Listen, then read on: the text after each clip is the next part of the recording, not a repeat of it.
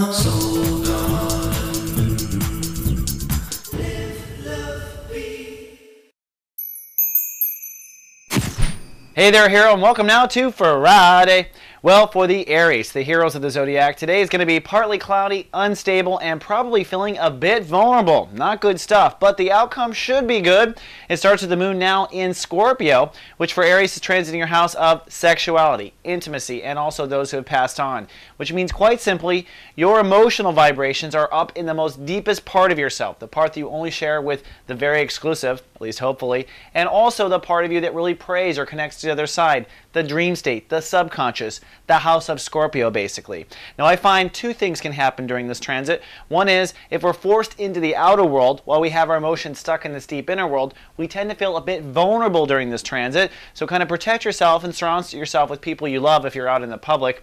But if you're home alone and you're in this state, this is a time when people do tend to get a little randy and want to be connected to other people. So it's not a bad thing to really kick off your shoes and stay in the house for the weekend if you can. But looking at the rest of the zodiac, I'm not sure that's going to be a possibility, Aries. Moving around the solar system, the sun today is going to be ruled by Uranus. Gosh, that darn Uranus, the troublemaker of the solar system.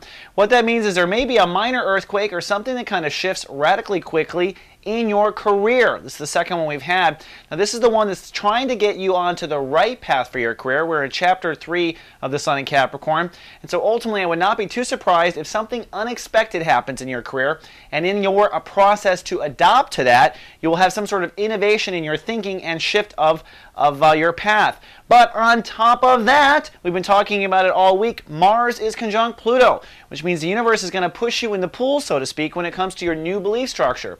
So if you put them all together, Aries, it looks like through the weekend there's going to be a radical change, perhaps begun by your career, which will reinforce your belief structure, and at the same time, you'll be feeling a bit vulnerable through the course. So hang in there, but by Monday, things should settle. All right, Aries, that's all I have for the weekend forecast. I'll see you back on Monday. Live, love, be. So